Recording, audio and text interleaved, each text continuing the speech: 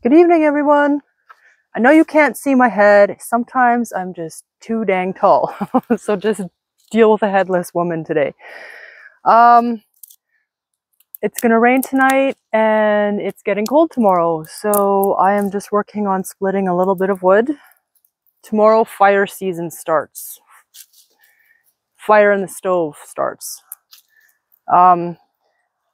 This is terribly anticlimactic, and I really love splitting wood with an axe, but I don't have the strength or the energy for it right now, so we're going to do it this way. And some of these pieces are so big that I can't even split them with an axe anyways. So I'll do this for a little bit, and then I'll just natter on for a little bit. Right, the electricity is off. I shall be back. And we're back in business, I think. Yeah.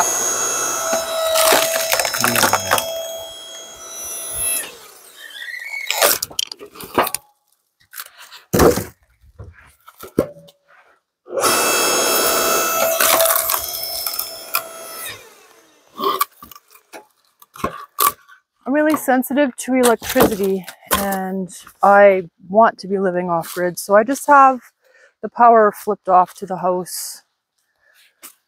Everything for the night and everything except what I absolutely need during the day. So if I need to charge my phone, then I'll just flip that breaker on. It's so much more peaceful.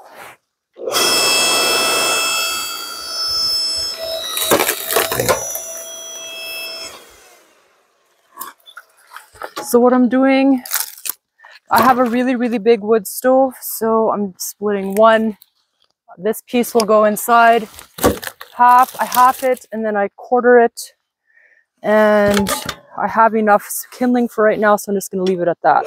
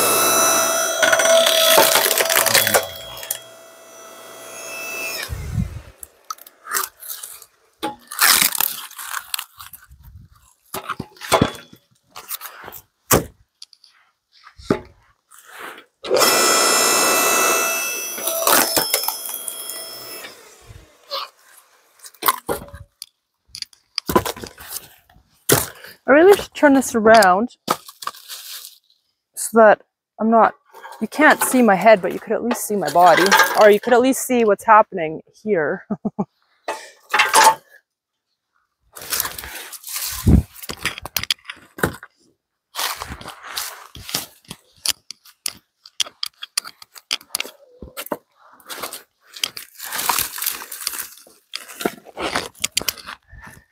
It's not tarped properly, that's why I want to do a bunch.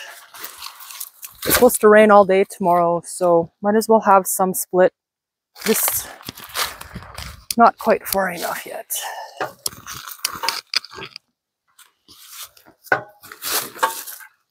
That's all right.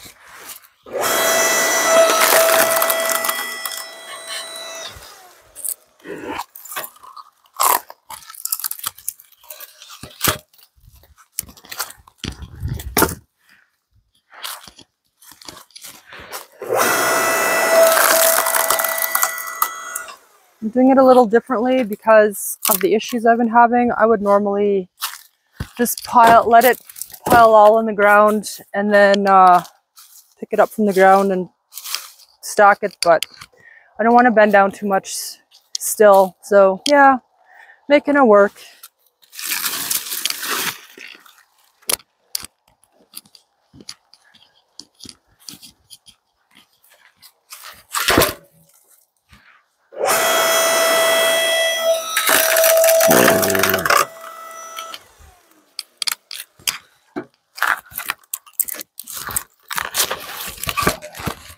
This stuff is actually difficult to split with an axe anyways because pine and spruce are very naughty.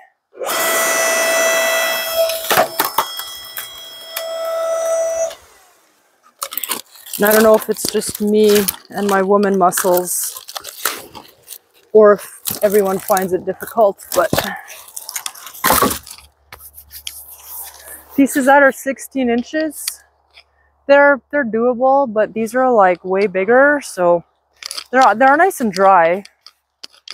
Splitting wood when it's -40 out. That's cool.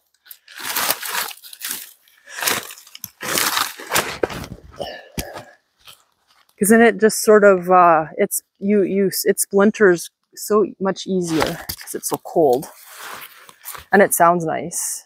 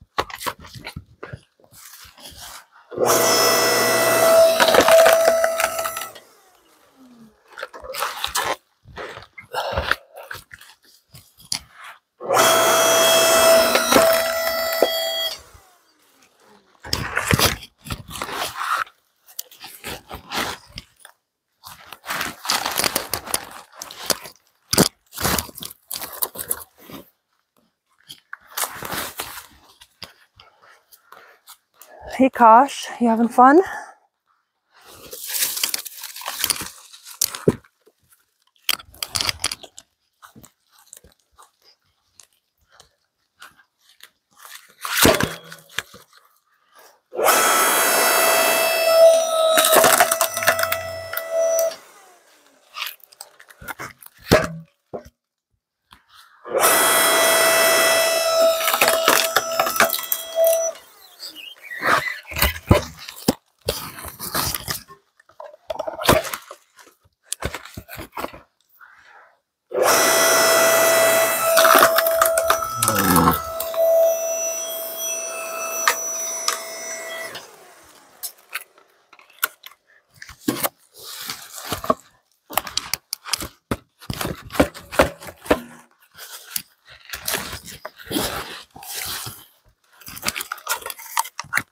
Oh, this has a knot in there somewheres. Okay, let's keep trying.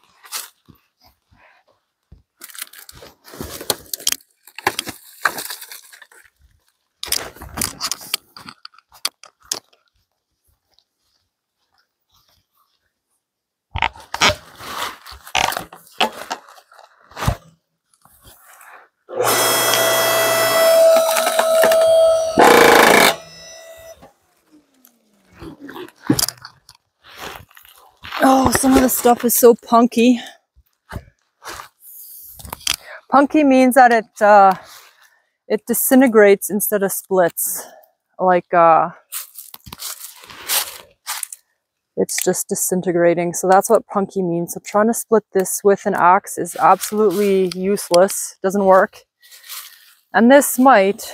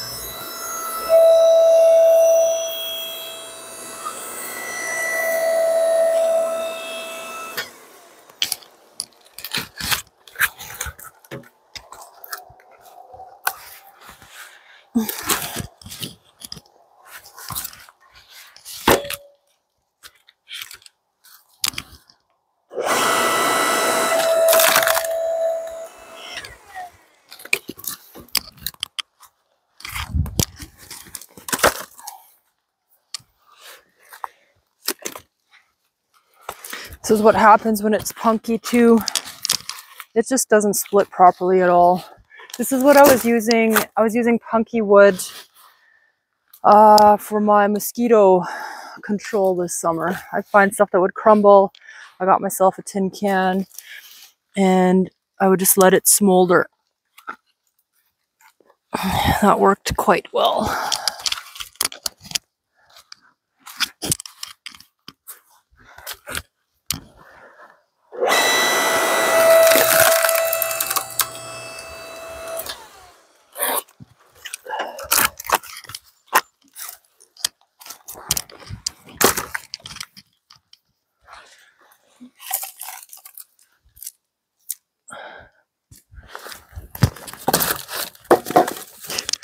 Piling it right on the edge of the deck here. I pick up the little pieces and put them into my kindling basket.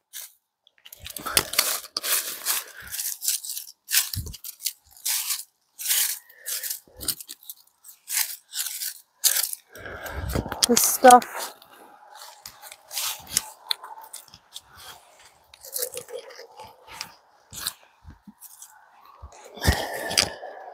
all right, I'll show you what I've got. It's more than just from what I've been working on today,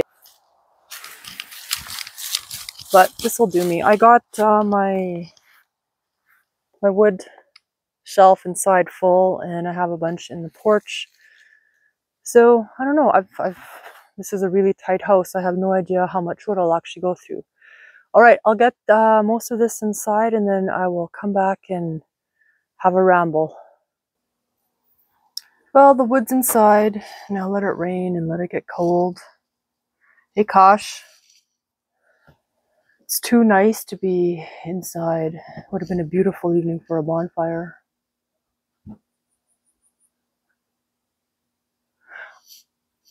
I have trouble processing things. My processing centers don't work as they should, so I'm kind of not living anywhere right now. Like, this is the cabin. I've never really researched memory and how memory works and all that sort of stuff, but it doesn't feel like I've ever lived here. Like, I go in there and I have no attachment to it. It's just so weird.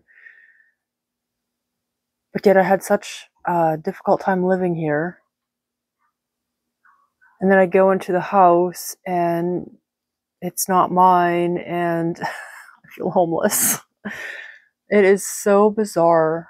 You know, some wires are not connected up quite right. But I'm starting to dream. So I know that my mind, my physical brain is starting to heal. Some new neural pathways are starting to connect. You know, emotionally, whatever emotional damage was done, psychological damage, that's also starting to heal. And through my dreams, I'm starting to process what happened to me 25 years ago. I'm dreaming about the psych ward now, being in the psych ward. And that's new. So, yeah. All right. I want to talk about something pretty interesting for me. I'm not sure how many of you will be able to relate. Probably very few, but I don't know if you find it interesting, great. And if you don't, that's fine too. There's many different facets of, every human being has many different facets of themselves. So when you not embark, when someone goes on a healing journey like I have, very, very interesting things can happen, do happen, not can, they do happen. And it's a combination of my spirituality, my spiritual journey, shamanism, Native American spirituality, energy work, and just being a very curious person and trying to be open to whatever happens and let whatever happens just flow through me. So I have just been having not the most, no, that's a total lie. I've been having a very challenging summer. Well, summer's over. I had a very challenging summer. Jeez Louise. I always have a challenging something or other. But this was challenging in a way that was new to me, maybe.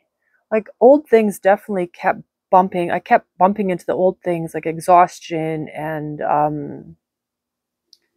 past couple weeks, the depression has actually been pretty intense, and I have to sit and I work my way through it because I know that depression is just an energy. It's not something that I need to sit in.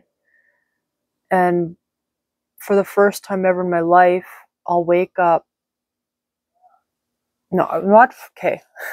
Bear with me. I've woken up for years and years and years and years and absolute years wanting to die, and I've been away from that for a while. And the past 2 weeks, I've been waking up in the mornings and yeah, pretty much just wanting to die. Feeling like my mornings are a dark night of the soul. Like, it's been that intense. And I have sat down and worked at getting myself out of that energy. That's what's new to me. I've never been able to do that before. I've just had to literally ride out the depression for however long it lasts, whether it's a few hours, days, weeks, months, or years. That being said, I haven't been feeling well. I haven't been feeling well physically. And there's just something seems like it's just hasn't been quite clicking for me. I'm exploring new ideas, like I am soul. I'm trying to integrate different things. I've been like pushing a little bit at different things and to see, is that to see what gives, because I have just been sitting with this heaviness for months. And I've been sitting in this exhaustion for months. And I've been sitting in lack of fear. I mean, sorry, not lack of fear. I want lack of fear. I've been sitting with lack of faith and trust. And it bothers me. It really bothers me. So I've been like trying to get to the bottom of it, trying to figure out what the root is, and just kind of spinning my wheels a little bit. At the same time, being very gentle with myself and working at non-attachment and non-judgment. And it's been a very interesting process. Like, I feel like I don't even know what I'm working through. I'm working through something. I can feel it, and it's a pretty big one, but I don't even know what it is. And I usually know what I'm working through, and I usually do it quite intentionally, but this go round, I'm not sure. Anyway, so I was sitting at the beach today,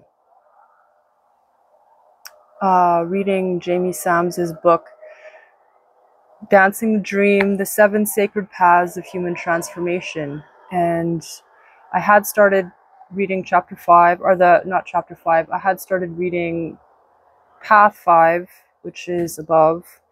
And I finished that, and then I went on to chapter 6. And it was like a whole bunch of things just went, it's like, oh, okay, so that's why I haven't been feeling good, and that's why I'm just sitting in exhaustion. And it's like, that's really good to know.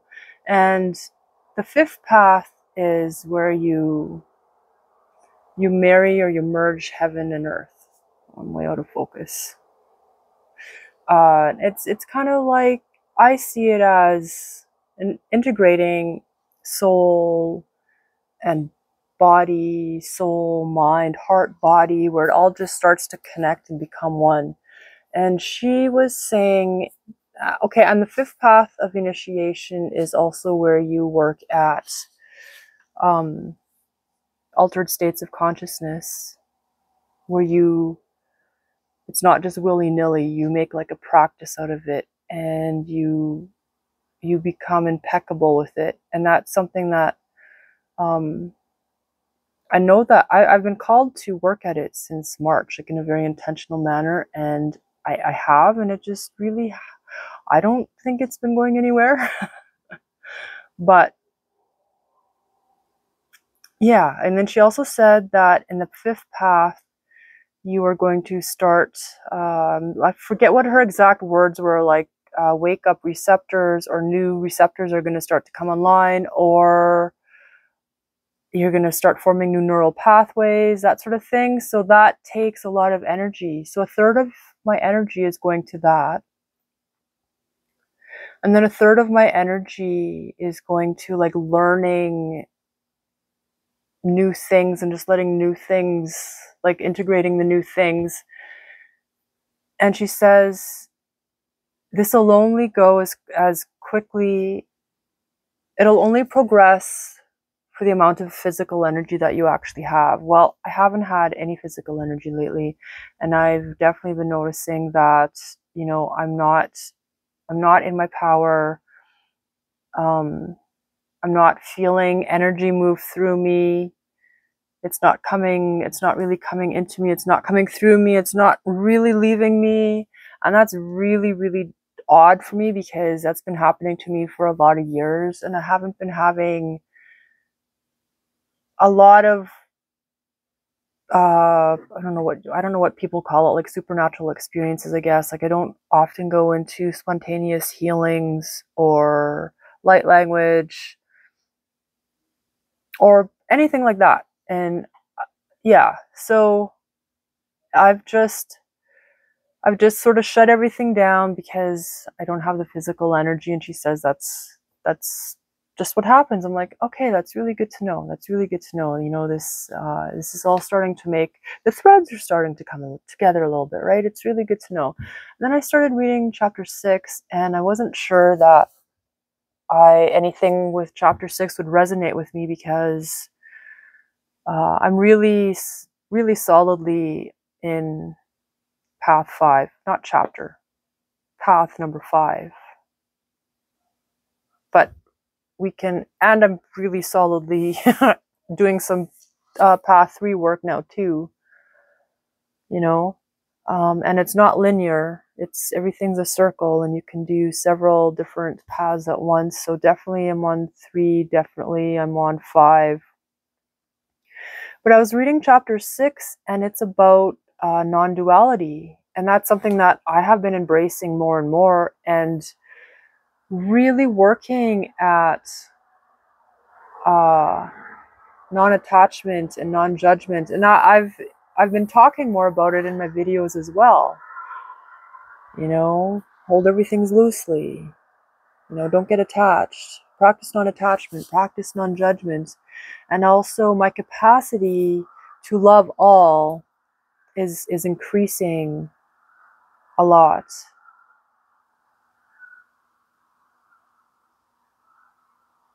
And it feels really nice.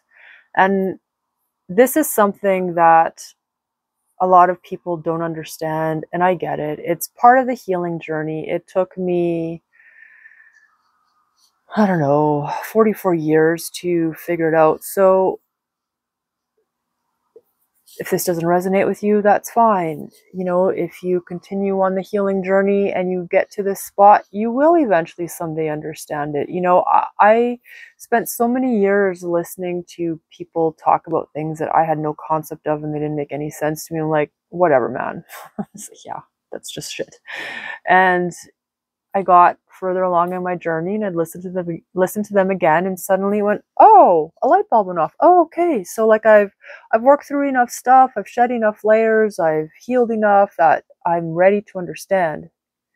It's a journey, it's a path, you know, we step by step by step. We don't just get from here to here in one leap. It's like, I don't know, 10 million little steps. I don't know. It takes a long time, it seems.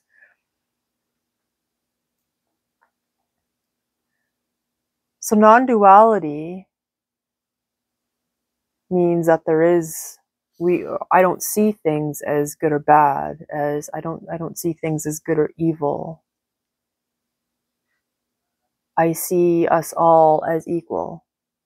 You know, whether I know this is harsh for lots of people, but whether you're a rapist, a career criminal, a murderer, Saint Teresa, Jesus, Buddha, me, everyone's equal, you know. Yeah, that's been quite the concept for me to wrap my mind around. Here's something to think on. So, if you believe in reincarnation, where we come back for lifetime after lifetime after lifetime, if you believe that you are an infinite soul, we've been everything, guys. I've killed people. I've been in jail. I've been every single color. You know, I've probably been aborted. I've probably have aborted. I've probably had 13 kids. I've been like incapable of having kids. I've been female. I've been male. I've been everything, you know? So if you hate someone for what they've done, you are turning that hate back on yourself. You are hating yourself because you are an infinite soul. The murderer in me, in whatever lifetime that is, still part of me, you know, like I think, not totally 100% sure of that, but you know, we have the capability of unlocking our memories. It's too much for our finite minds to handle. So most of us don't know anything about our past lives, and some do. I don't have any ideas. Okay, so then another thing on the 6th path was that's the below direction. So there's like you ground into Mother Earth, and she talked about grounding and grounding and grounding. And I'm like, I'm sitting on the beach, my shoes are on because it wasn't sand, it was rock, and it was nice, but it was a bit too chilly to sit there in bare feet.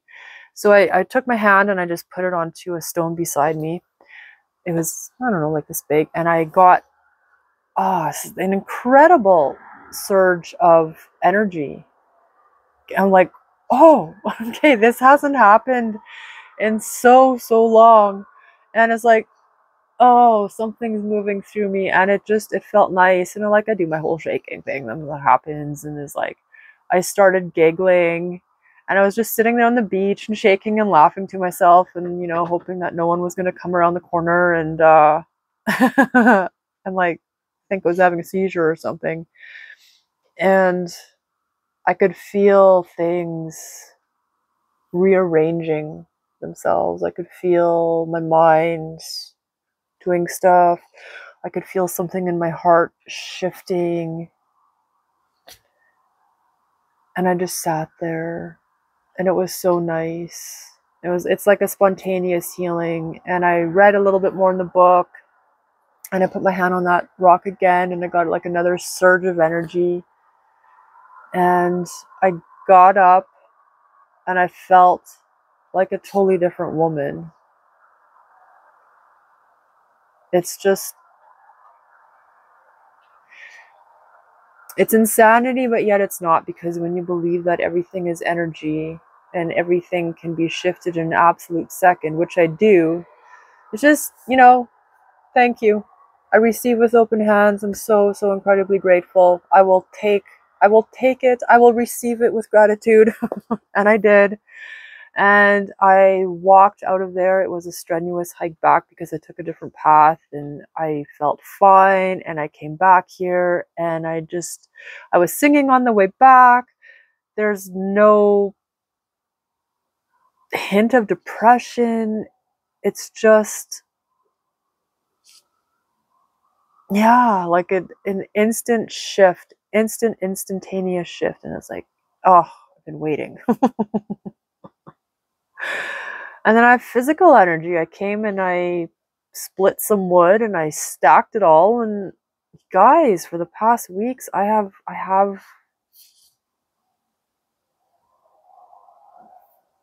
been feeling quite sick, actually. And yeah, so I just wanted to share that with you. And I think if there's anything that you get from this, it's that there's always hope. Most people don't make it past, I think it's the fourth path. Well, I think it's maybe the third path. The majority of people in society today are on the third path, and it's a really difficult, really long, dark, treacherous path. And it's the path that lasts the longest for everyone.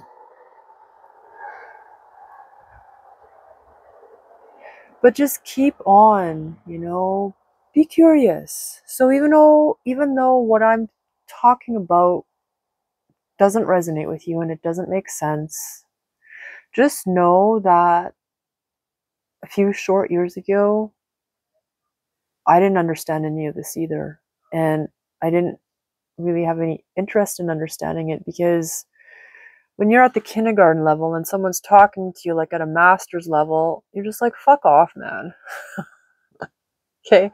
So it's interesting that part of the sixth path is accepting people and walking beside people where they're at and accepting them for who they are. And I have already been trying to do that very conscientiously. I don't want to be hoity-toity. I don't want to talk at a master's level. Some of you will understand. And for those of you who understand, this is exciting, and for those of you who don't understand, maybe you can get a little bit of hope that just a very normal schluff. I mean, I'm not a schluff. What am I? I'm not even normal. Let's not even call me normal. Not below average. A poverty-stricken woman with some pretty serious physical limitations. Someone who has had quite the past. The past does not define me. The past does not define you. Okay, it doesn't. So be curious. Keep chipping away at it. And go sit underneath a tree. turn off the phone, turn off the computer, turn off the distractions, and go sit underneath a tree, go sit on the beach, hold open your hands, and just every day say, you know what, I'm ready. I'm ready for what's coming my way. I want to change. I desire to change. I'm going to be curious. I don't know. Come up with your own little mantra. Write it down and make it a ritual of going outside and saying it. All right, my loves. I'm going to sit here for a while and enjoy the last summer night. Oh, man. Oh, man. Well, I feel like I need summer to be over, so it's bittersweet. You know, if I now have the energy, then I will be able to get stuff done this week. Get the yard ready for winter. Get myself moved into the house, and then spend the next months just going deeper and deeper inside of myself and continuing to bloom like the beautiful. I don't know what flower am I. Not a rose. Maybe a purple columbine. I've seen, they're here in the wild. They're very rare here. I don't know if they're common elsewhere, but the first time I've seen purple columbine was here, and it was in the wild. And I've seen them like 3 times in the past 2 years, and they're exquisite, and they're very delicate, but at the same time kind of hardy. Anyways, I could expound a long time on that, but I won't. I love you all so much, guys. I love you so much.